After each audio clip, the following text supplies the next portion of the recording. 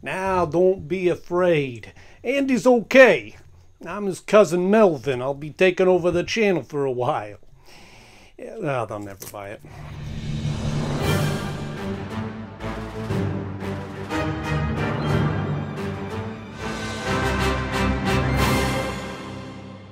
Hello friends, welcome back to the show. So glad to see you once again. And if you're new here, this is the show that you've been looking for. If you want to hear all about the new Batman adventures, looking back on it 20 years later from the perspective of an adult, having watched the show growing up as a kid in the 90s. So if this sounds like something you might be into, then click that subscribe button and hit like while you're down there, because we've got a lot of great content coming your way, like today when we talk about Never Fear, which originally aired on November 1st, 1997. What's his story? Let's ask.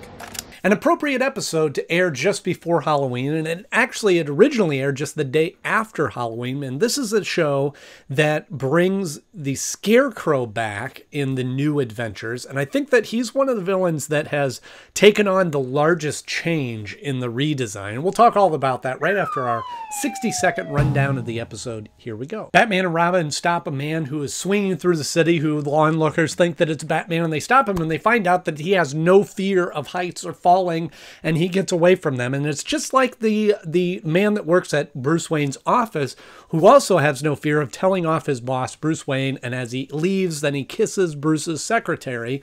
And then we find out the Scarecrow has developed a gas that is causing people to not have any fear at all.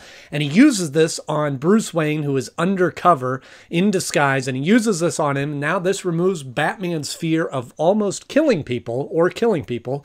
And so when Batman and Robin go to stop him, Robin is concerned about Batman and his tactics now, is almost going to kill people, so he ties him up and Robin goes at it alone. And when he's on his own, the Batman breaks free and runs after him and wants to stop Scarecrow at all means necessary. And just before he's able to kill him, then Robin uses the antidote on Batman and cures him.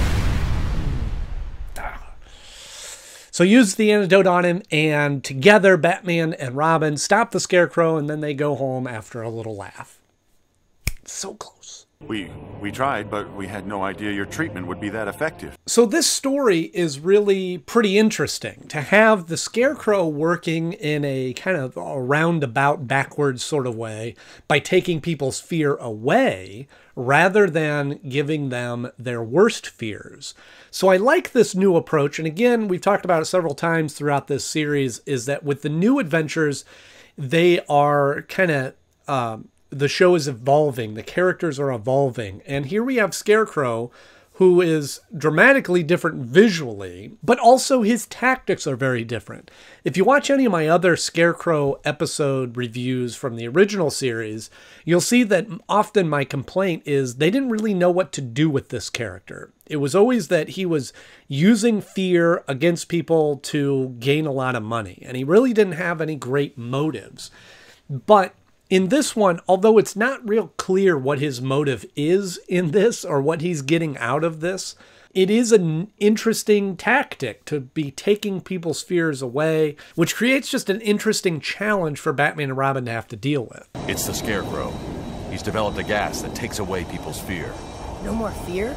Cool. But as far as his redesign goes, I don't know what they were doing. Scared you, didn't I? I've heard people talk about that they like this look of him much better. It's much darker. It's a little bit scarier. And I think that that was some of the concerns when they were on Fox in the original series, is that they made him very much like a straw man Scarecrow and not as scary and creepy. He was just more gangly and goofy. There goes some of me again. He's darker and definitely scarier in this version, but I don't know. For me, it doesn't do much for me in this redesign. He's so different. I like the thin, slender kind of Jonathan Crane look to him, and this is, I don't know, just doesn't do it for me. And I don't even really care much for his new voice. Fear is the glue that holds society together. It's what makes people suppress their worst impulses. Fear is power. The other thing that's kind of neat in this episode is the Scarecrow being able to use the gas on Bruce Wayne, which by the way, I just have to say, for being a master detective and being able to fool everybody by putting a cowl on, this disguise that he uses as Bruce Wayne, not that convincing. Easy, easy. I was just looking for some loose cash. But it is interesting to see the very gas used on Bruce Wayne. So Batman is trying to fight against Scarecrow and trying to stop him from harming people. And the very thing that he's fighting has now been applied to him. Now, we saw this previous in Scarecrow's first appearance where Bruce Wayne was reliving, or Batman was reliving the fears of disappointing his father and his family. But now we have a Batman without fear. This gas that takes away your fear, by any chance, did you breathe it? Yes, but I can handle it. I think that's an interesting dynamic to kind of explore in this episode, because Batman is about driving fear into other people, and we know what his greatest fear is. But we get to see what Batman would be like if he didn't have any fear. And what that exposes in his personality is the lack of fear of killing people, and that being the very thing that separates him from the villains that he's fighting. So I thought that was an interesting choice to remove that from Batman and now see what we're dealing with of this very capable, vicious fighter that is about to kill these people. I can't! You'll kill me! Death is death. Does it matter who administers it? And of course, by doing that, it puts Robin in a position to sort of take charge of the situation and have to tie Batman up and go at it alone. And this is something that I don't think has been dealt with much or in the original series, just because it was always a Batman and Robin, and they had their differences, and Batman would tell Robin to stay at home, or the Dick Grayson Robin to stay at home while he went out after the bad guys, and Robin wouldn't listen. But we never, not that I can remember, that we've had this situation where now Robin's got to be in charge. Robin, the Tim Drake Robin, who is very young, has to be the one in charge and has to be the one to tell Bruce Wayne or Batman what to do. And that, to me, creates another great dynamic in this episode. I told you, I can handle it. You can't! You're not even afraid to kill.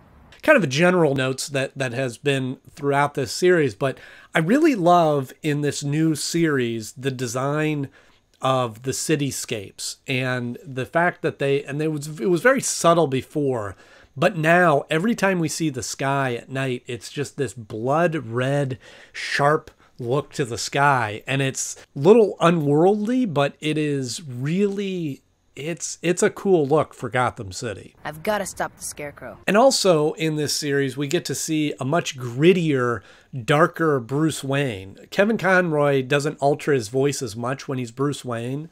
And so I think that plays into this older Bruce Wayne, this more tarnished kind of character that even when he's not Batman, he still is a little gruff and a little tough with people. Mr. Gray, now's not really the time. Oh, gonna try to intimidate me, huh? I also really enjoy the animation of the Batwing in this episode. That whole sequence where the Batwing is flying through the city is just incredible. It's really well done in this episode.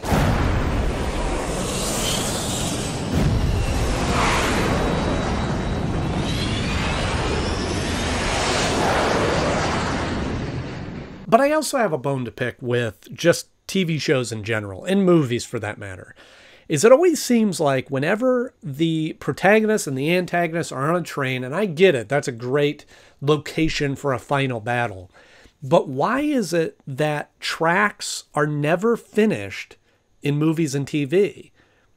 I don't think they run trains on tracks that aren't finished, because it seems like a big hazard or big danger element. And that seems to come up very often, that all of a sudden the train is run away and it can't be stopped. And oh, also the track isn't finished. I can't stop it.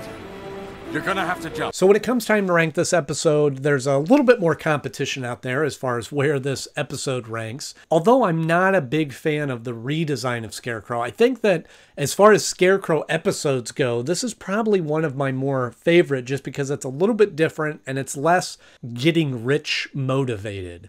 which I think fits with the Scarecrow a little bit better. So I ended up putting it at the number 3 spot in my list of favorite episodes so far. It falls just below Holiday Nights because even though those are simpler stories, I just like the way that that episode is laid out in having kind of these mini stories.